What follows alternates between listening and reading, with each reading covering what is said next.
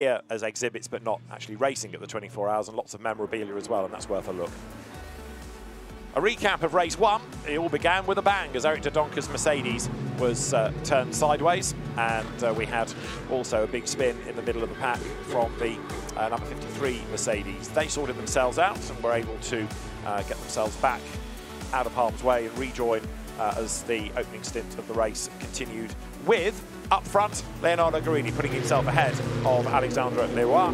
Philippe Pret was riding shotgun, and that damaged Mercedes, the number 53 car of Pascal Gimon, limped back to the pits, although it did carry on in the race for as much as was possible. Bit of hip and shoulders, Thomas Anderson got himself off the inside of the number 88 Mercedes, whereas 87 in the hands of Gilles Vanderlei and Jean-Luc Bobelic started to charge along and get itself up into the mix. So ultimately the car led briefly, but then Jean-Luc Bobelic had a big slide and he got a track limit penalty, and that car fell back through the order. Even going into the gravel didn't really upset Carlo Tamburini, as he and Leonardo Guarini came through for a 3rd win of the season.